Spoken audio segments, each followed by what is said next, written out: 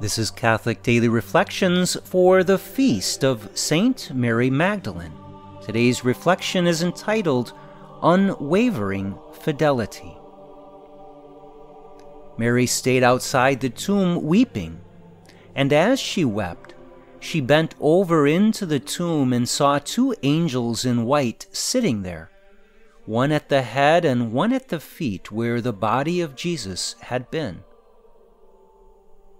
Early in his ministry, Jesus cast 7 demons out of Mary of Magdala.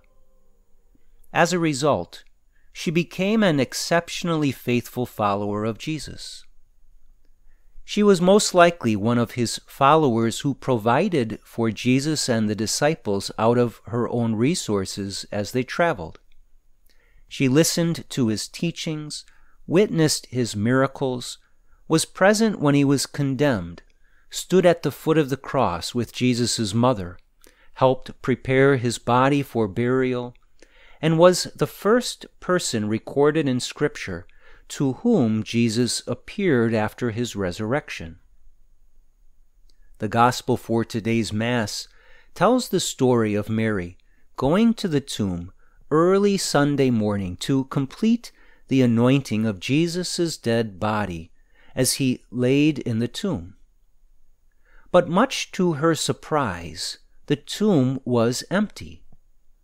Therefore, she ran to tell the apostles, which makes Mary Magdalene the first of his followers to witness to the resurrection.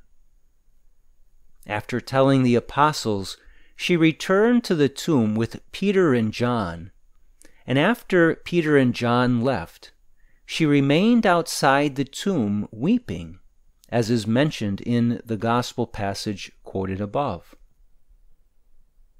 Mary's tears are beautiful.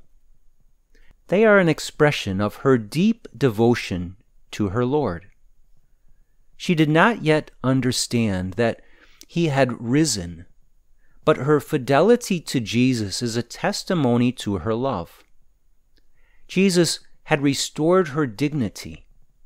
He freed her from the 7 demons who tormented her. She most likely had been a sinful woman in the past, but now she was singly devoted to the Savior of the world.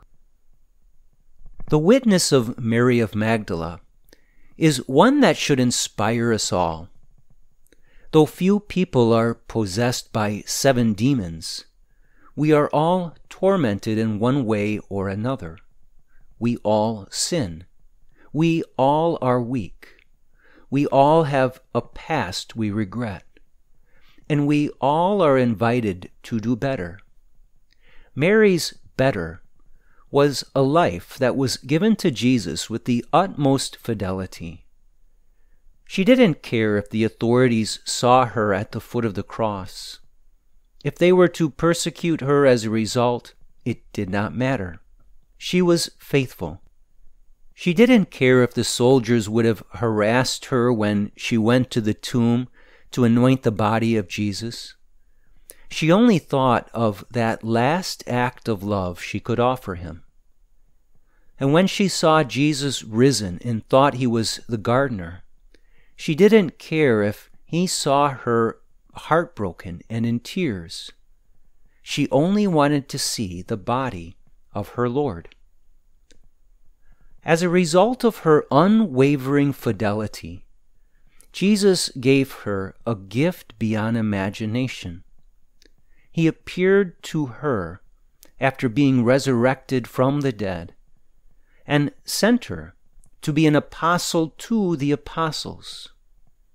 He sent her to go to the apostles to tell them that Jesus had risen and that he was preparing to go to his Father in heaven. Reflect today upon the holy soul of this woman. She was a repentant sinner who turned her whole life around. She devoted everything to Jesus and in return received even more. In heaven, Mary Magdalene will forever cling to Jesus and adore his sacred heart. May we all strive to imitate her by turning from our own life of sin and becoming unwaveringly faithful to our Lord. Let us pray. My resurrected Lord, you appeared first to Mary of Magdala after your resurrection. You now invite her to share in your glorious life in heaven. Help me to learn from her by turning away from all sin and becoming deeply devoted to you. May my fidelity to you, dear Lord, be absolute and unwavering, so that I too will one day share in the glory of your resurrection. Jesus, I trust in you.